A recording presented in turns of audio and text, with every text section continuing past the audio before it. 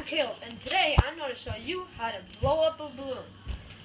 Okay, what you'll need is 40 milliliters of water, a teaspoon of baking soda, a balloon, a funnel, a soft drink thing, lemon juice in a container, and a tablespoon.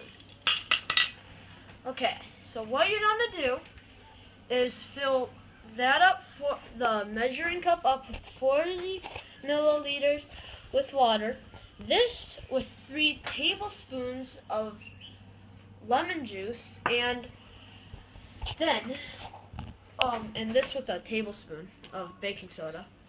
And what you do is you take your water, pour it into your soft drink bottle, and then you put your baking soda in, and then stir it wisely with your straw.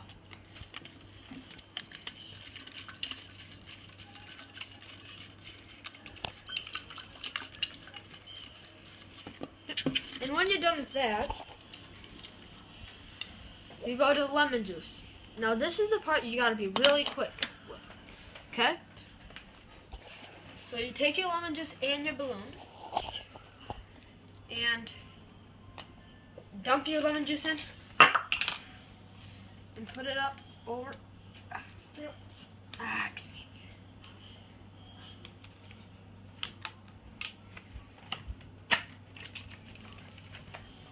Shake it up a little. Shake it up a little bit.